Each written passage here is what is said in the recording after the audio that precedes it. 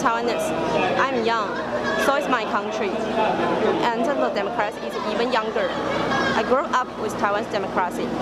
Taiwan's democracy developed through endless struggles, countless effort, and also restless protection.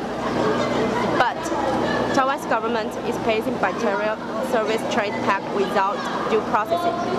Taiwan's government signed the FTA with China in secret, without transparency or preview in Congress. This pact will affect millions of Taiwanese, both in our job opportunity and daily lives. Taiwan is now encountering a historic crisis, but we are fortunate involved into this pivotal moment together.